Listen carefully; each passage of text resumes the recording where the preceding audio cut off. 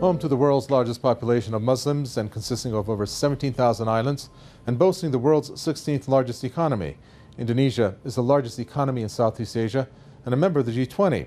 Yet in order to save its position, it has to overcome several challenges. Much like the rest of the planet, Indonesia has not been immune to the human and economic impact of the coronavirus and must now face the challenges that lie ahead in terms of reigniting its economy to overcome the certain recession that's faced by many countries around the world. Ini semakin hari semakin meningkat, ya. Sementara sosialisasi mengenai COVID juga cukup banyak, baik melalui media sosial, media nyata dan sebagainya, berita dan sebagainya. Namun masyarakat masih ada aja yang tidak mempedulikan protokol kesehatan. Nah, mungkin langkah-langkah yang diambil oleh pimpinan kami, ya, adalah bentuk yang sifatnya ekstrim supaya masyarakat sadar, ya, sadar bahwa COVID ini ada. The question really remains as to how will the Indonesian economy recover once the pandemic starts to actually die down. Well, for the President of Indonesia, Joko Widodo, the answer could be from a confident statement, claiming that Indonesia will actually distribute its own vaccines before January 2021. Di bulan Januari, kita sudah bisa memproduksi dan sekaligus juga kalau produksinya sudah siap, langsung diberikan vaksinasinya pada seluruh masyarakat di tanah air. Hello and selamat siang. Welcome to Economic Divide with me, Kavita Wai. In this week's show, we'll be looking at some of the challenges facing Indonesia and assess the impact of the COVID-19 virus on the country. We will also take a look at the potential logistical and financial implication of moving the capital city, Jakarta, to another part of the country. Now, we have had some of our viewers contact us recently, with many of them coming onto our show and sharing their stories with us, much like we saw in the last few weeks, with Susan Sproul talking about Air Canada and Mustafa Mane, who shared his battle against land exploitation in Africa. So don't forget, this is your show, and you can join us too. Just send us a message on Twitter using the marker @ED_program. We look forward to hearing your thoughts and stories. Now, even for the largest economy in Southeast Asia, a recession looks like a formality, with the Indonesian Q1 GDP slumping to its weakest point since the year 2001. Figures show that GDP expanded at a slower than expected 2.97% from the previous year, and much further down than the previous quarter's 4.97%. The Indonesian government has announced an aid package to assist in the post-COVID-19 era, with $46.6 billion pledged to finance the recovery, which in turn is expected to widen the current Indonesian budget deficit to 6.34%. The government recently announced that economic recovery and structural reform would be at the core of the 2021 state budget policy. One of the main sources of income for Indonesia is foreign direct investment, or FDI, which, according to the UNCTAD's World Investment Report, which occurred in 2020, FDI has increased by 14%. That has achieved a total of $23.4 billion, seeing investment mostly in the form of service industries, including gas, electricity, and communications.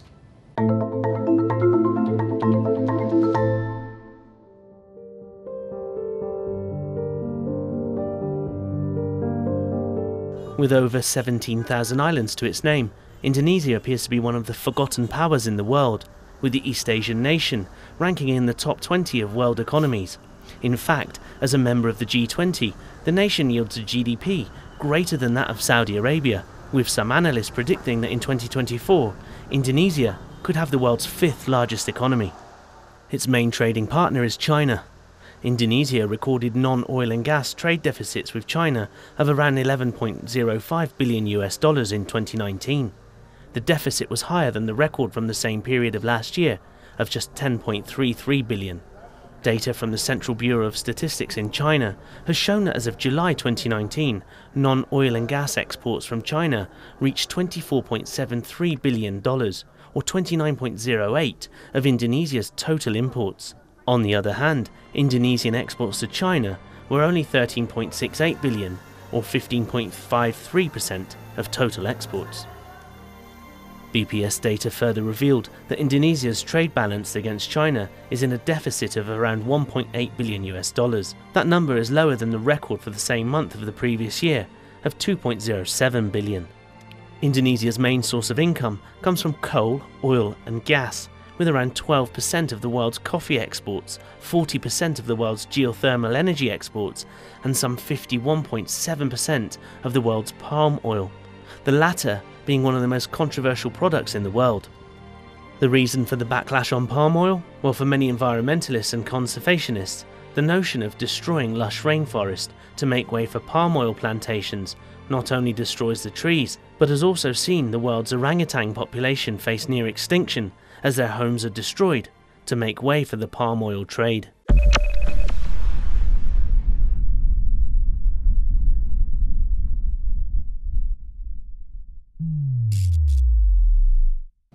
Much like many nations around the world, Indonesia was subjected to a period of colonization, with the Dutch occupying the area from the 1600s up to World War II.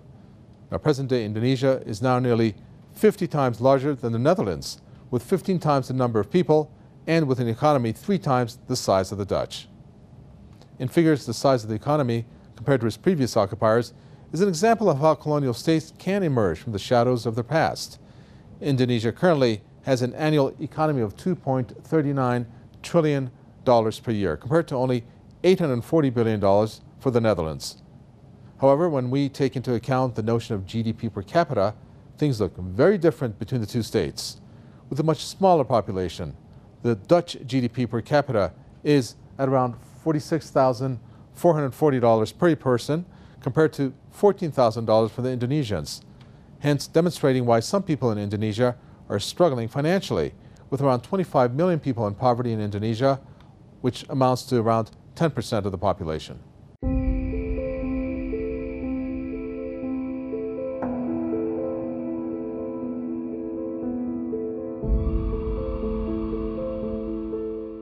In 1957, Indonesia realized that its capital city, Jakarta, was on the verge of facing a potentially devastating problem, namely, the land on which it was built was beginning to sink.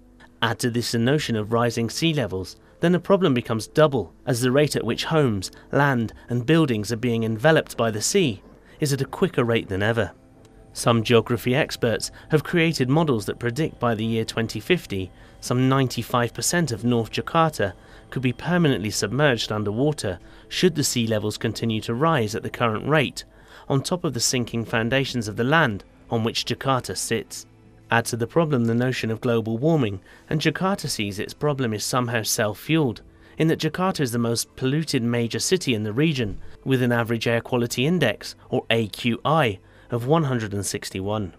The two main reasons for the elevated pollution levels in the city are a combination of both the heavy and congested traffic in the town, as well as the fact that there are 12 coal-fired power plants within a 100-kilometre radius of the city, and as we all know, coal is the most pollutant of all fossil fuels. It's hence why then there's this idea of moving Jakarta to East Kalimantan. However, according to Anne Booth, an emeritus professor of economics and specialist on Indonesian economics from SOAS University in London, many Indonesians think that the idea of moving the capital is an expensive waste of money. Professor Booth also goes on to mention that Jakarta always has and will remain the commercial centre of the country, whatever happens, and that moving civil service offices to another part of the state will have a minimal effect on the city's pollution level, as most people in Jakarta don't work for the government or civil service.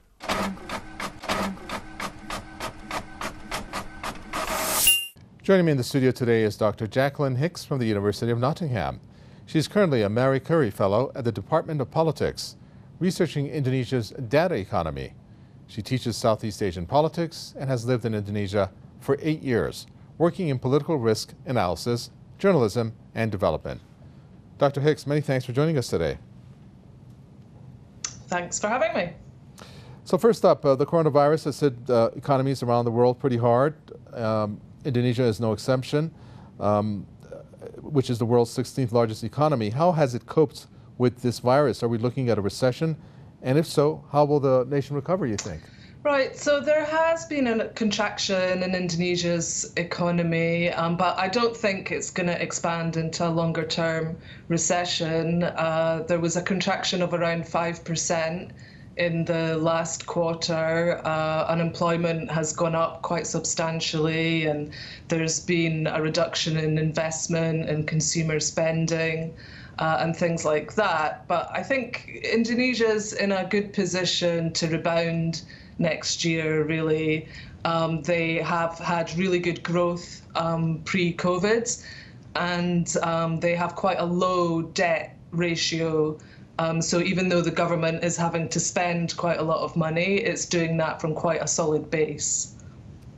Well, moving into the regional role that Indonesia plays, obviously it's a huge Islamic population. How then does Indonesia actually interact and trade with its regional partners? Are there any major factors involved here? Yeah, so Indonesia is the largest economy in Southeast Asia. It makes up about a third of the region's GDP. It's really been a central key actor in the region's economic bloc in ASEAN. There are good relationships between the countries in ASEAN, mostly because the countries don't really interfere in each other's domestic politics. But some would say, that maybe they don't interfere enough because as a majority Muslim country, Indonesia could have had a stronger voice in protecting the minority Muslim populations who are under state attack around the region.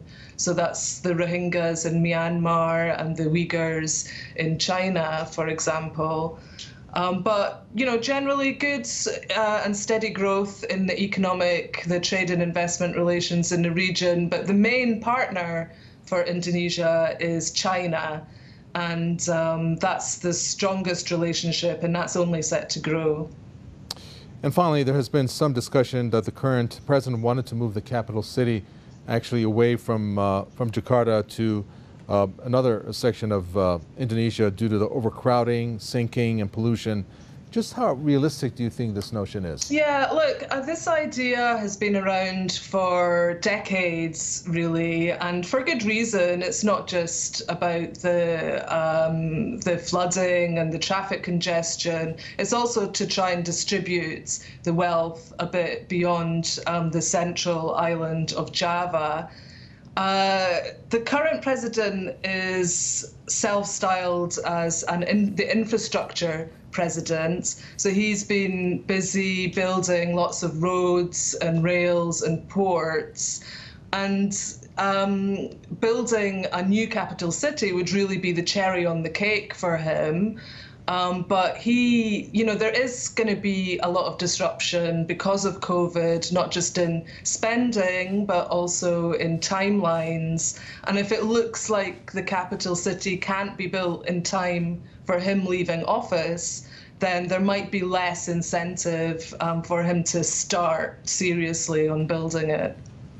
Great. Many thanks to you, Dr. Jacqueline Hicks, there from the University of Nottingham. It's been great having you with us. Thank you. It's a pleasure. Dr. Jacqueline Hicks there. Okay, we're about to take a quick break here on Economic Divide, but don't go anywhere as we have plenty more coming up. We're going to be joined by Mahan Abedin, who will be taking us through a few of his stories found on the world of social media. Also look at how the COVID-19 virus has had an impact on the Indonesian economy, as well as a look at Islam and the economy in the world's largest Muslim population. And we take a look at other headlines hitting the front pages in our regular Info News section. So don't go anywhere. We'll be right back after this short message.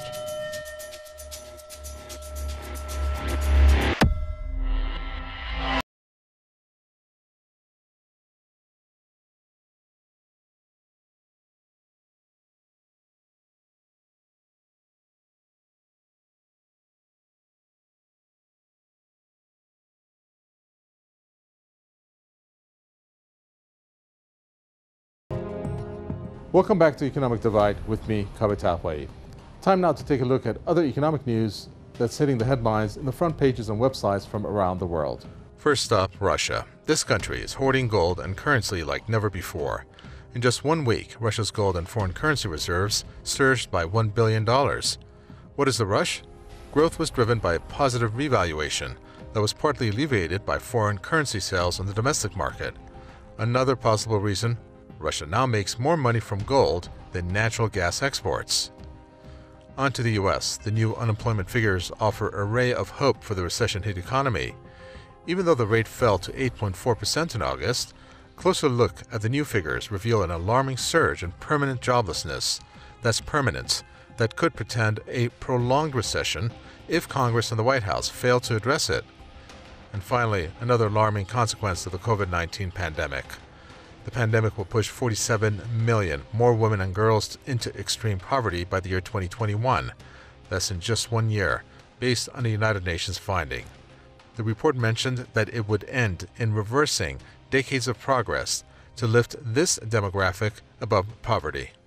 And those were just some of the stories that caught our attention. Perhaps you have a story that you would like to share with us. Don't forget, this is your show, and you can join us too. Just send us a message on Twitter using the marker @ED_program. We look forward to hearing your thoughts and stories. Now let's take a look at how the COVID-19 virus has impacted Indonesia, particularly with its travel and tourism industry.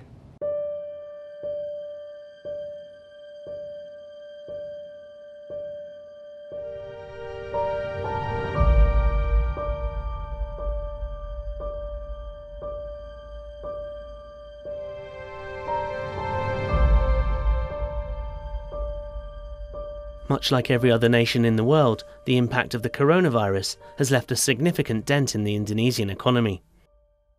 One of the main sources of income for the country is the business of tourism, with the island of Bali being a very popular destination for foreign tourists. In fact, tourism in Indonesia accounts for some 8% of the GDP and sees some 20 million visitors per year enjoying the beaches and attractions of the country, as mentioned, with many of them heading straight for Bali. However, the impact of the virus has left the tourism industry in a very difficult position for 2020, with many hotels, flights and tourist attractions suffering from the loss of income. Although at the time of writing this show, figures have shown that around 181,000 cases of the virus have been reported, with close to 8,000 fatalities, the situation could get a lot worse. When it comes to dealing with the virus on a financial scale, total spending to mitigate the impact of the COVID-19 virus has reached some $49.63 billion, being approximately 4% of the GDP. However, Indonesia's stimulus is relatively low in comparison to other countries such as Japan, Malaysia, Australia, Singapore, and the United States. The nation's main flag carrier, Garuda Indonesia, has also felt the impact of the virus and other debts, with the airline some $500 million in the red. However, the government's overall COVID-19 bailout of $43 billion will see the airline receive some $575 million of this money. The future for Indonesian tourism is, however, much on hold as the world awaits a much anticipated vaccine, and then, and only then, will the tourism sector see any notion of a real recovery.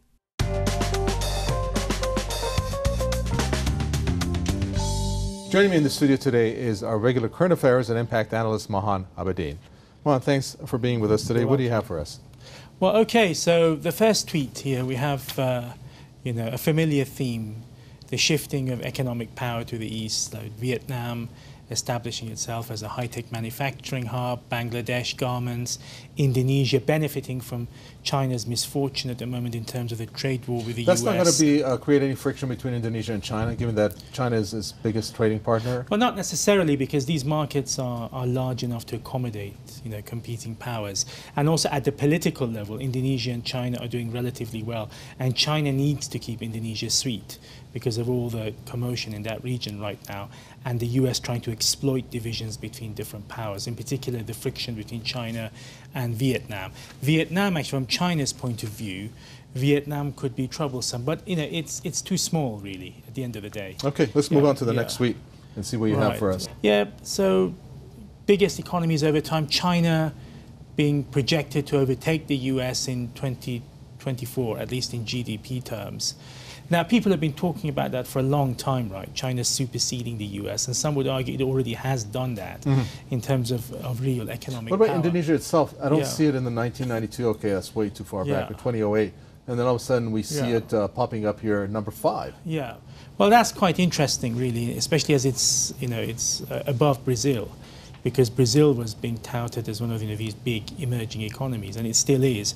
But I think Indonesia's success story is quite extraordinary. And Sure, good, and good for them. all yeah. of this depends on how each and every one of these countries actually come out of the COVID-19.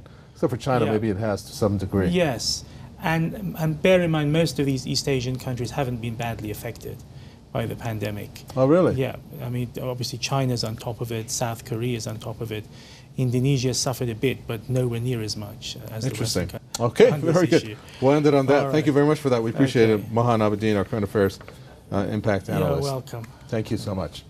Okay, we're going to move on now and take a look at the next piece of information that we have for you, and that concerns the way that, well, Islam has integrated itself into the economy of Indonesia, given that it has the most Muslims in Asia. How that works is the subject of our next piece.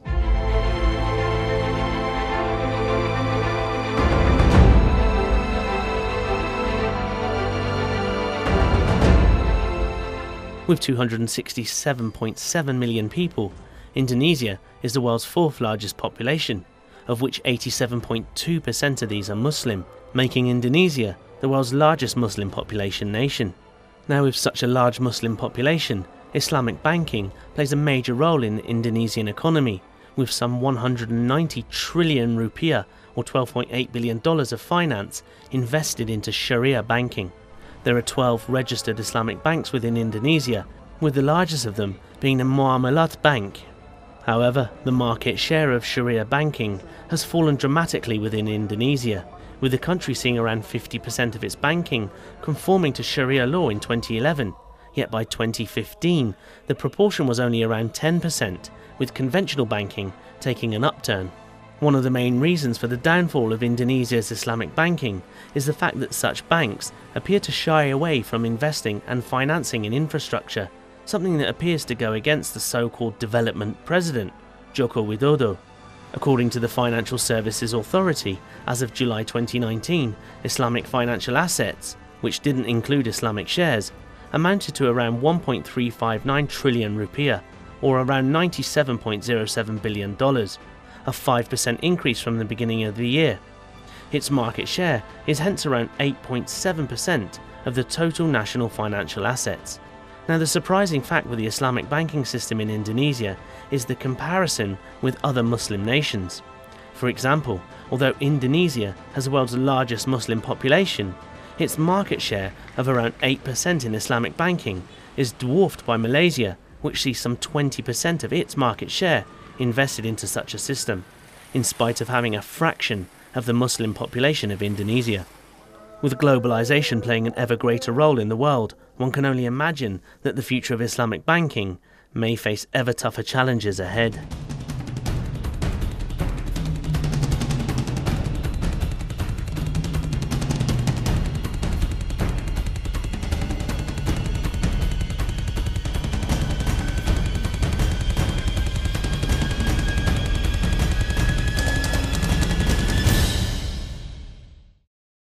With over 17,500 islands to manage, the economy of Indonesia seems to be one that is overlooked around the world, as many people automatically lean towards other East Asian countries when one thinks of the area.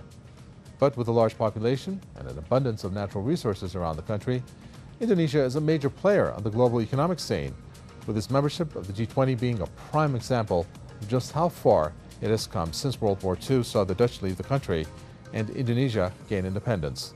With its main trading partners being the likes of China, Japan, the US, and the EU, it is clear that Indonesia sits as the main trading hub for East Asia, and hence why it has staked its claim as a serious global commercial competitor. Don't forget, you can catch this show again online by visiting our website and clicking on shows, where you can also catch up with all of our previous episodes at your leisure with our on-demand service. As mentioned throughout the show, we also want to hear from you. Have you got a story you want us to cover on the program? If so, get in touch with us. via our Twitter handle @ED_program, or you can leave us a message. We'll promise to get back to all of our viewers.